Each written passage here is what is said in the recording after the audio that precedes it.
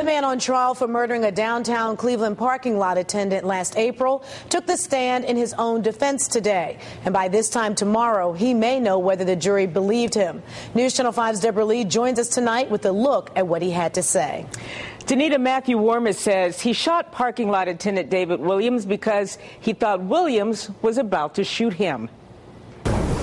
All I saw was his gun and him walking towards me. 25-year-old Matthew Warmus began to shake as he described that split second before he shot parking lot attendant David Williams. The two had just argued over the cost of a parking space. Warmus recorded it. Williams wanted $20, but the sign said $10.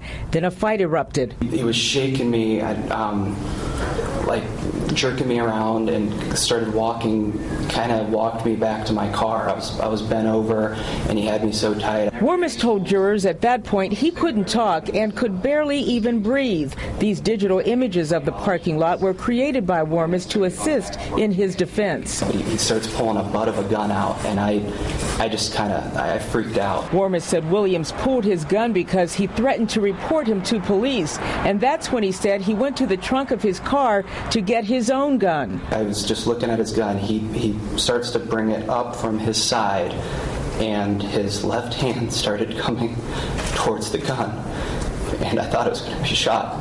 So I started shooting. Last week, prosecution witnesses said they didn't see David Williams pull a gun. In fact, they said his back was turned. Williams's mother listened as Warmus gave his testimony, clutching her son's photo with tears in her eyes. Yeah, he kept at him. Now, the defense case only lasted a day. Attorneys will give their closing arguments tomorrow. Deb Lee, News Channel 5.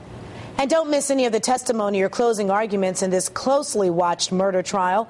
Log on to newsnet5.com and follow our blog. We'll be in the courtroom tomorrow updating the information throughout the day.